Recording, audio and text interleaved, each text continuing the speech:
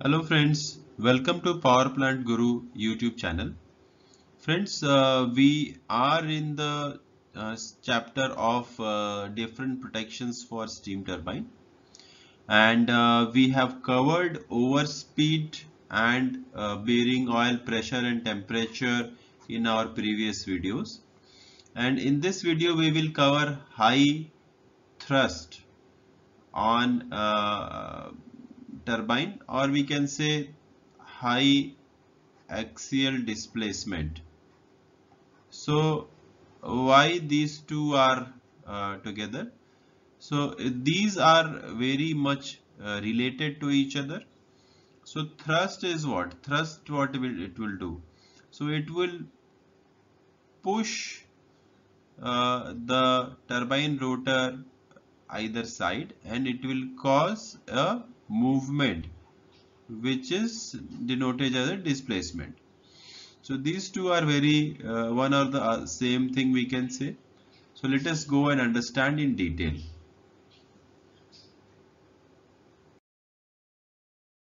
Welcome friends to Power Plant Guru YouTube channel. Friends, I am a mechanical engineer with around 20 years of experience in the field of power plant, and I used to create small fundamental knowledge series videos for power plant engineers. We also run doubt clearing sessions on weekends. So if you want to reach us, you can reach us through comment section and join our weekend classes. Let us continue to watch our today's video.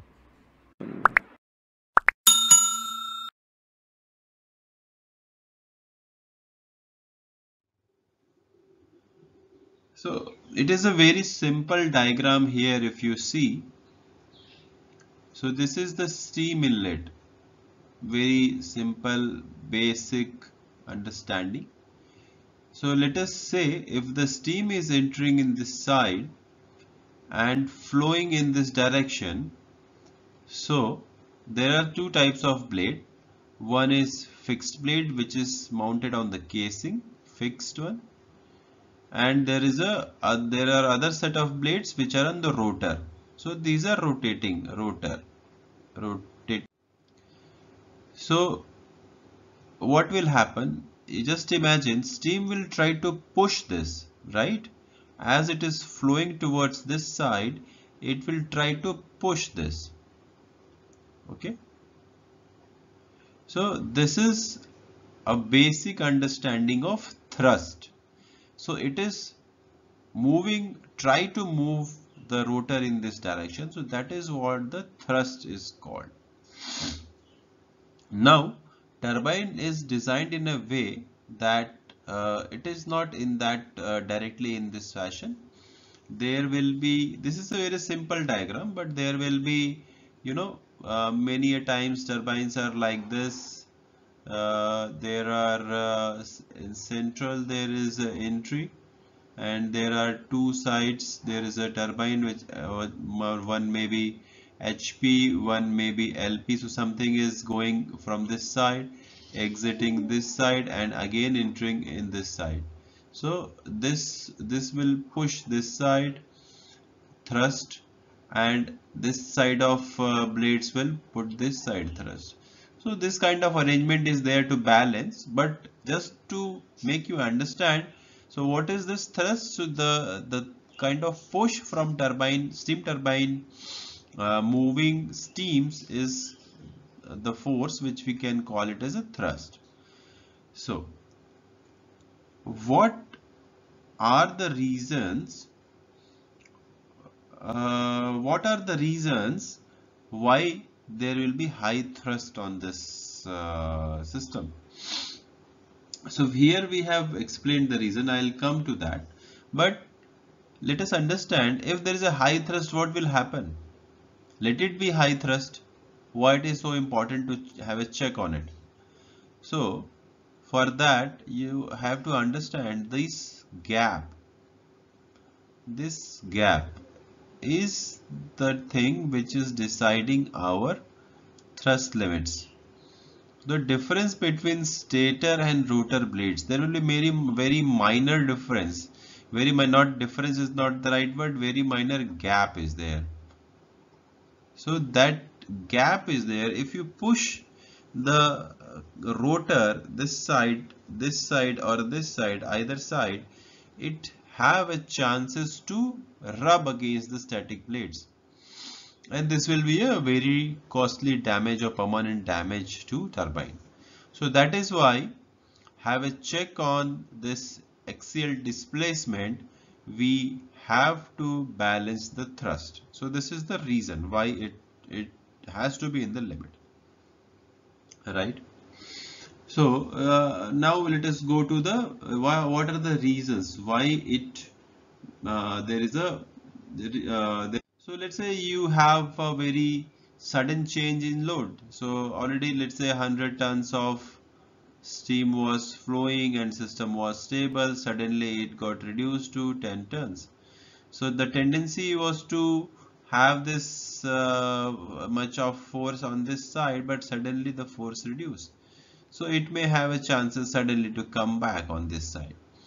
So this kind of situation may give you a reading on thrust, which may be temporary also, and there may be let's say different extractions.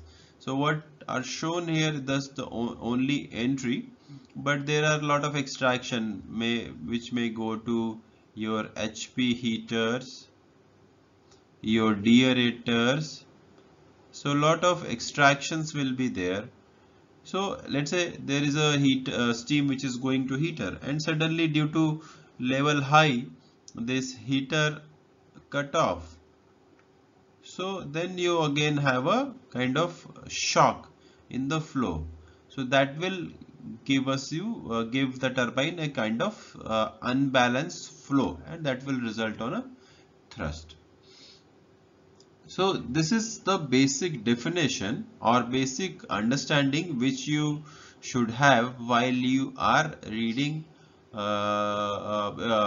reading the thrust reading or on the DCS panel, or basic fundamental you should have.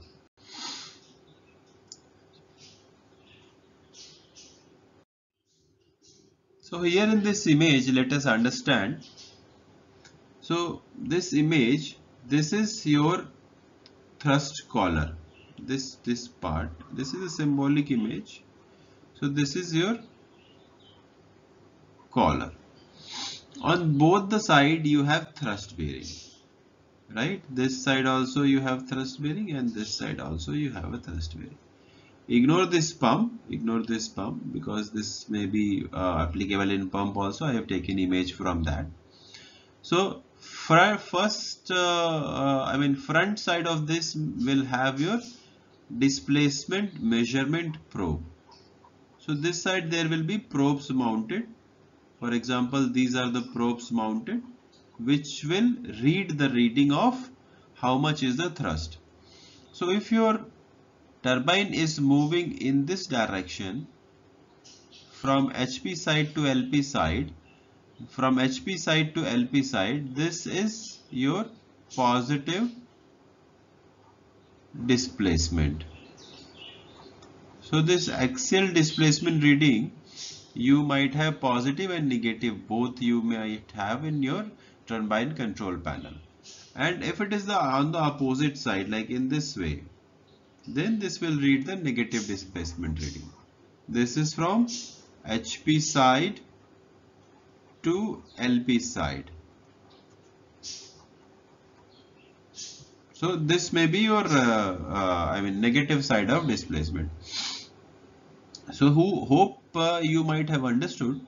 On both the side there will be your thrust bearings, which may have a tilting pad thrust design.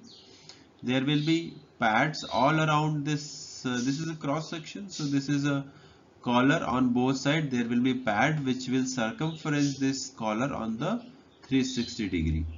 So then you have your protection, and that is why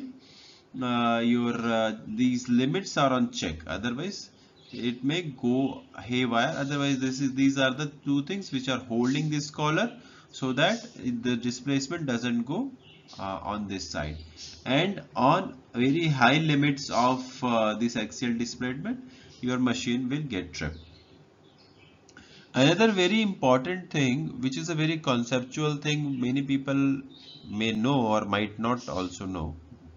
So you have to imagine when your turbine is rotating, although we see that turbine shaft is very heavy and the casing, I mean all it is a very heavy steel construction. But you just imagine when your turbine shaft is rotating, when your turbine shaft is rotating, there is no, so it is supported on very raw representation, excuse me for drawing, but this is supported on journal bearings, right? Journal bearings, and there will be oil film around it, right? It will be slightly floating and there will be very minor thin film. And if you imagine there is no physical contact, so this shaft is very tender or very soft to move in any direction. If you just push it, it will move by a lot of position. So you have to keep this in mind while your machine is moving. Shaft is very much sensitive. That is why your all vibration measurements, displacements are in microns, and your vibration velocity sensors are in mm per second. So you have to imagine while your turbine shaft is standstill, it is, the rotor is lying on the bearing pads and it is very heavy. But when it starts rotating, it is like a very swift movement. It is floating in the air, and a small push in any direction will make it move very quickly. So that is what I just wanted to convey in this video.